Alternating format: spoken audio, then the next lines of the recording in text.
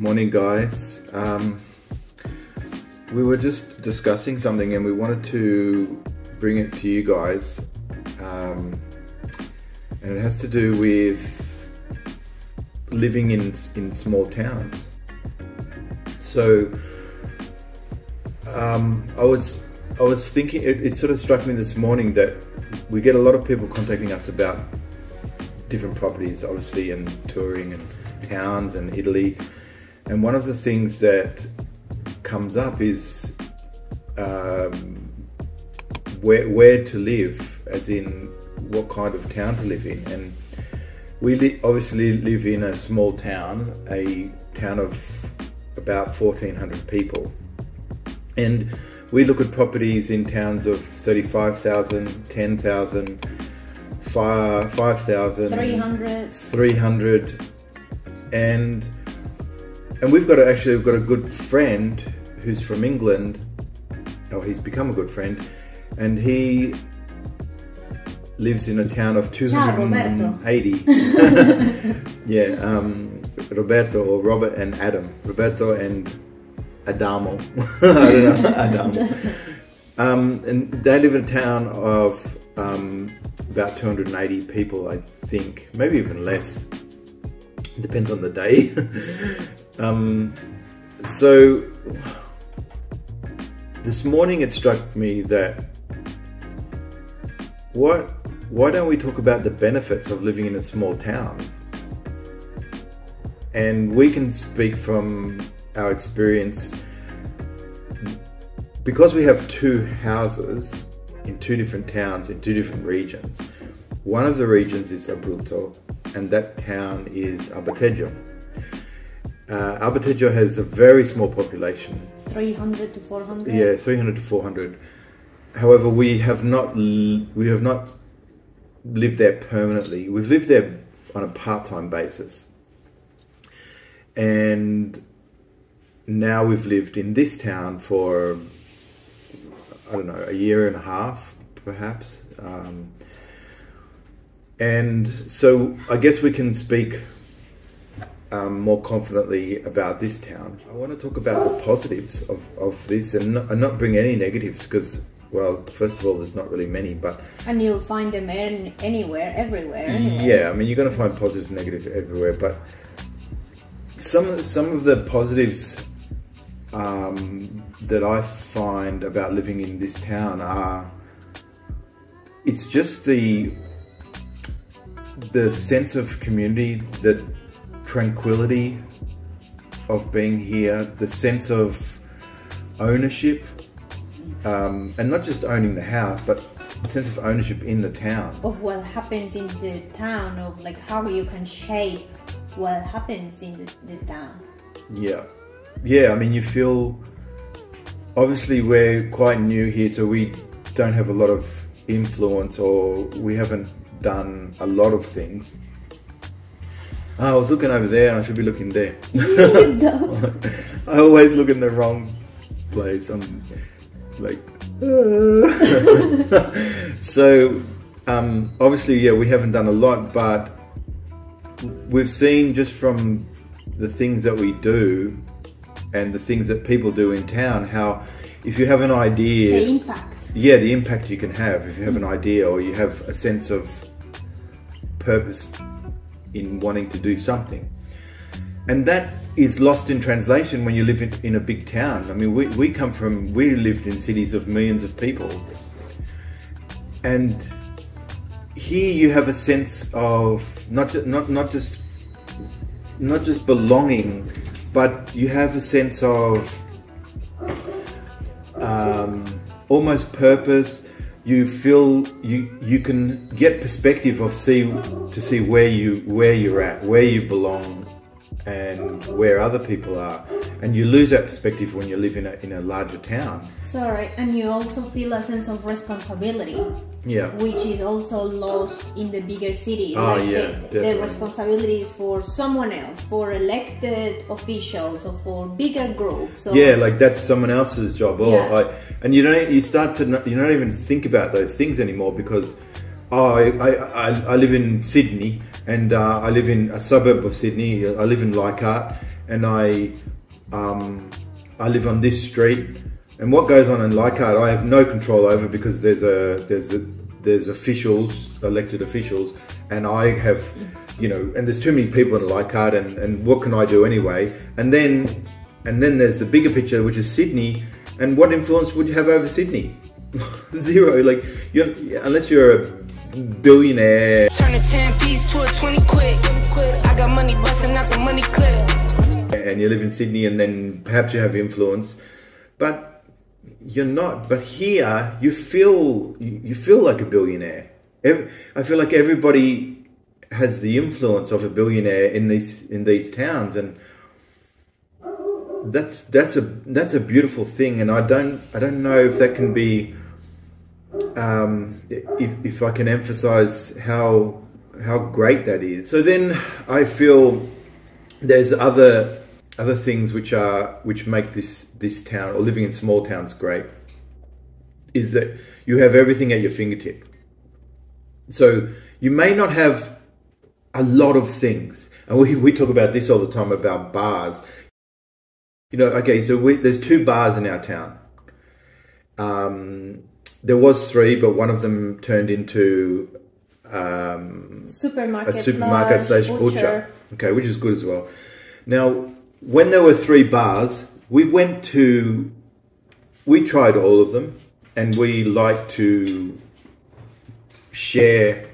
You know, we don't like to be biased and say, oh, no, we're only going to go to that place. And but when we first came here, we tried the 3 bars, and we still go to the other bar, which we call, but mainly we go to our favorite bar.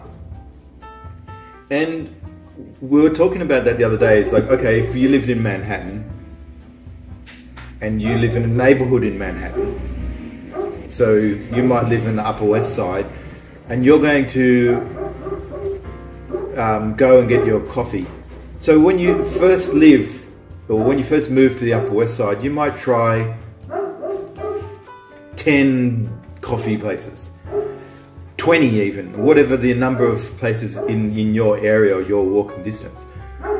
But most likely, once you find the place that you like, you're going to go to that bar every day, or that cafe, sorry. I'm thinking in Italian now.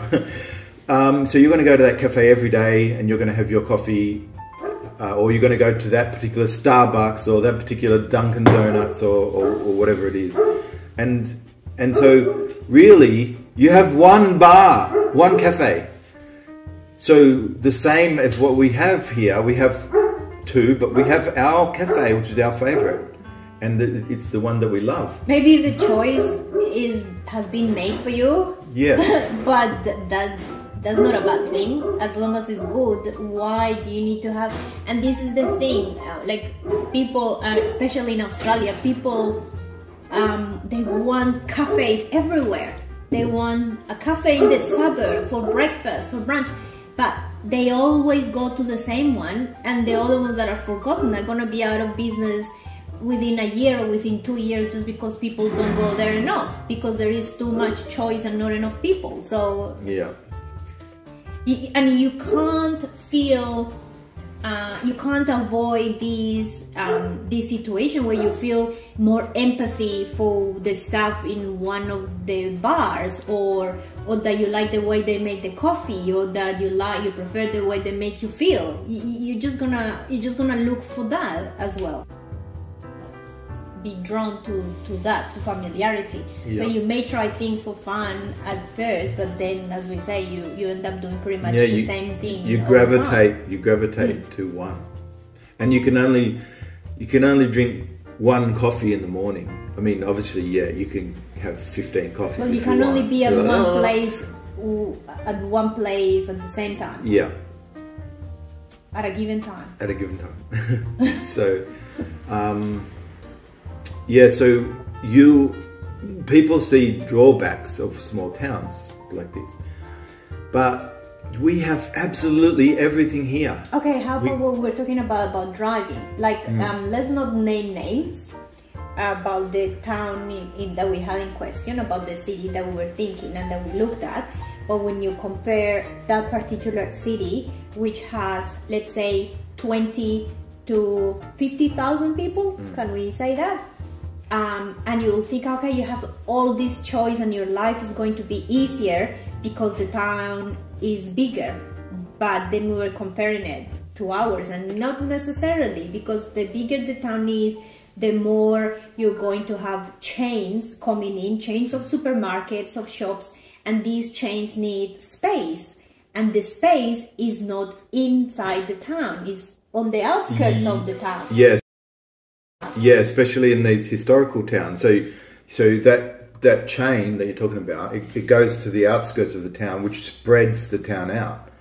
So it forces this expansion of the town, and then you get apartment complexes being built near those Like services. Those services, because people or developers are only going to build those where they can sell them, and they can sell them if people want to be able to, can live next to a supermarket and a bar and this and that. So then it spreads out. So living in the part of the town, of that larger town, where in the historical district, for example, things start to change because people or services move out of that historical district, go to the extremities of the town, and then if you want to partake in those things, you have to travel from there to there. So you're gonna need a car anyway. Yeah, you're gonna need. Likely. Yeah, I mean,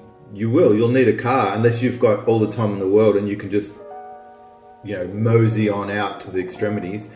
But yeah, you're going to need a car, and so what position are you in? And again, it's the same thing. So if you have a town of 30,000 people and you have 30 bars in that town, most likely you're going to go to the one bar all the time.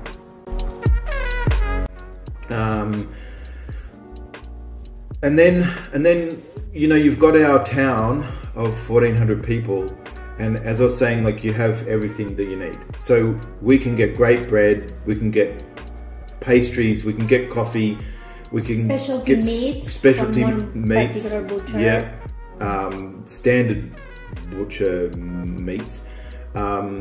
We get our water. So this water, which is frizzante or still or liscia, for 5 cents for the bottle. And we can walk or drive there.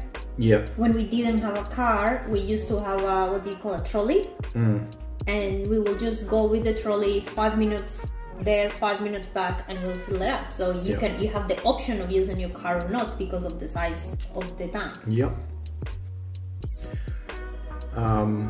Sorry, yeah. And then we were talking about the vicinity. We have a ferramenta, a hardware store.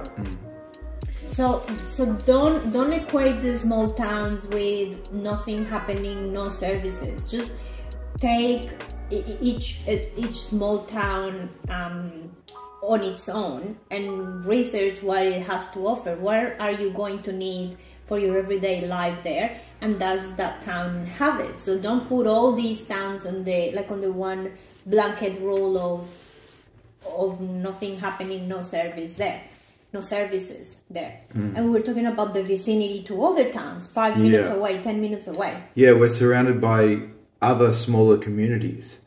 So we've got 1, 2, 3, maybe 4 towns which are very close to us. So if we can't get something here, we have a very short drive to other towns. And then we have 15 minutes to the beach. I mean, that's just amazing. But we are 15 minutes to Termoli, or about 20 minutes to Termoli to get into the centre. And there we have the choice of everything we need, including cinema, multiple supermarkets, multiple bars, multiple restaurants. It's funny, more supermarkets and more choice for supermarkets than we had actually in the area of Brisbane that we lived in, or the area in Sydney where we were. Yeah. And less of a drive as well. Yeah. Because when you're gonna do your shopping, if it's a big shopping, you don't wanna have carrying bags, so you're gonna have to drive anyway. Yeah, you have to drive. So, for example, our house in Brisbane is 5 kilometers from the city.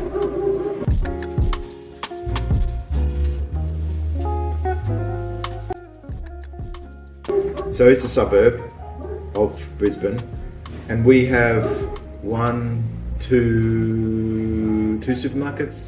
Yeah, I mean, it's just standard in Australia, Coles and Woolworths. So 2 supermarkets and then maybe a small local one, which is usually expensive. Yeah, more like expensive. you'd only go there for emergencies.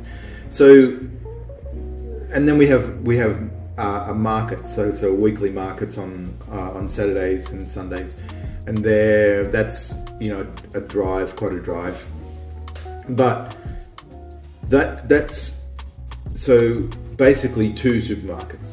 But here, for almost the same drive, we have maybe 6 supermarkets, and we have a cinema as well, which was a further drive in Queensland.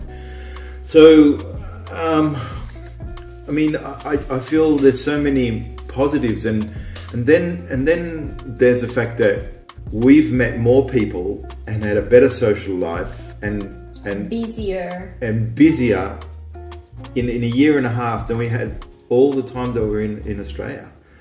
How can that? And we don't even speak fluent Italian. It's like how can that be?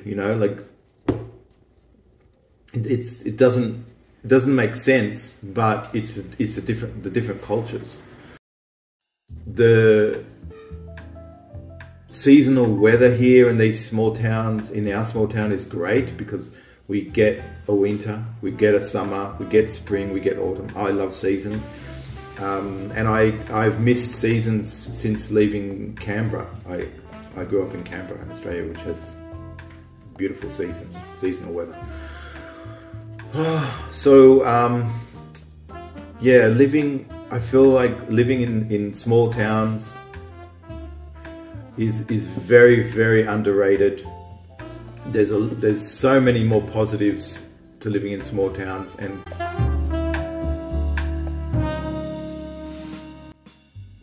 if you're a person that needs to be around, and it depends on the time of where you are in your life, because I understand that at some point I'd like to live in New York, and that's a complete and utter contrast to where we are here. But it's not necessarily, there's no right or wrong. So where are you in your life? What do you need?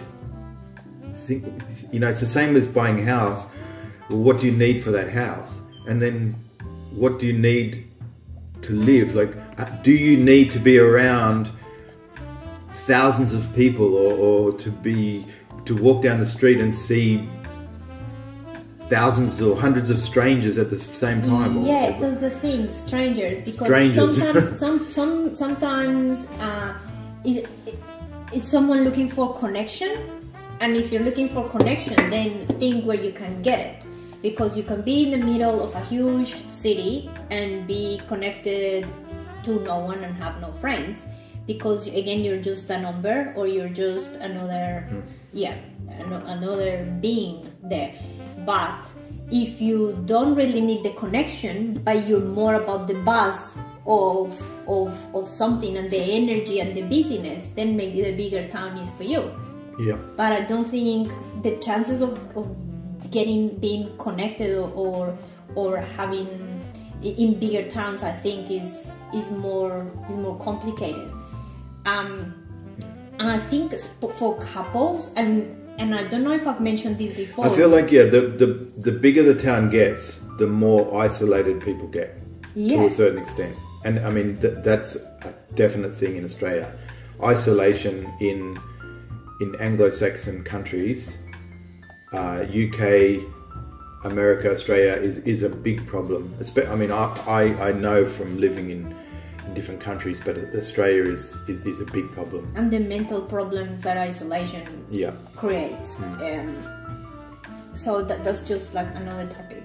But what I was going to say is that people think that for a couple it's easier, and they write to us and they say, oh, well, for you guys it's easier because you're a couple, so you make friends easier. And that's usually not the case, because as a couple you usually are friends with couples, and you both have to like that other couple. It's like you have two layers of approval to get through, to create that connection. You gotta be signed off twice. But if you are by yourself, maybe you can be more flexible on who you befriend and who you want to, like, okay, let's try out with this, this friendship. So I guess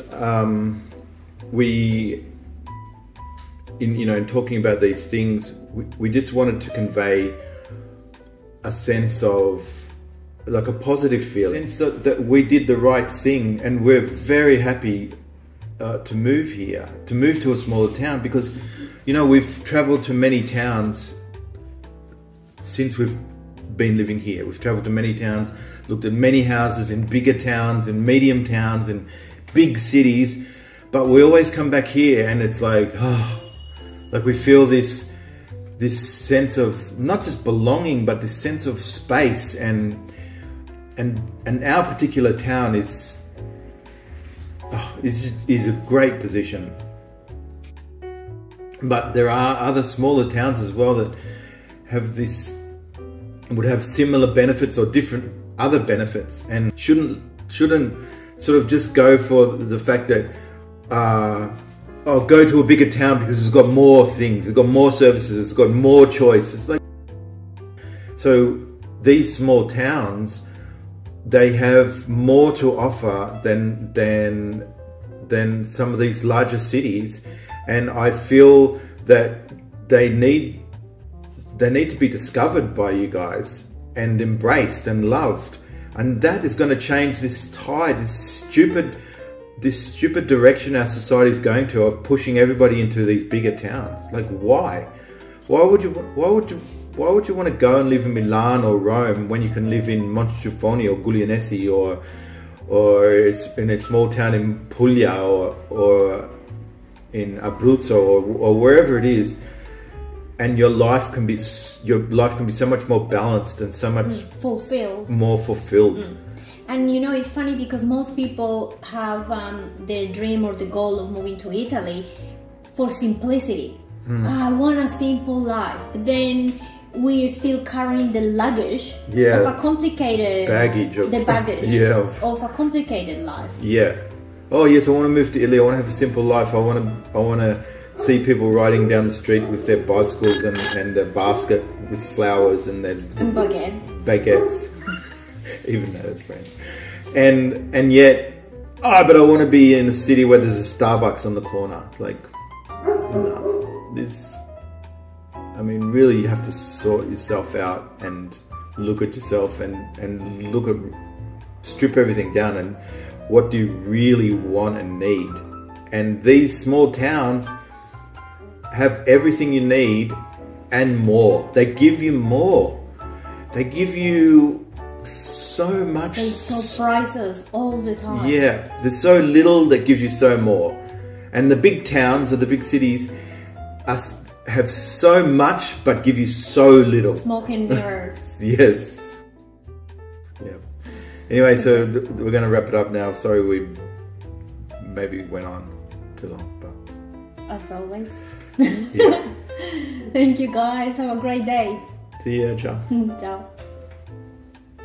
Please consider watching this video. I'm sure you'll find it entertaining and informative. Please remember to like, comment and subscribe, and we'll see you next time. Ciao!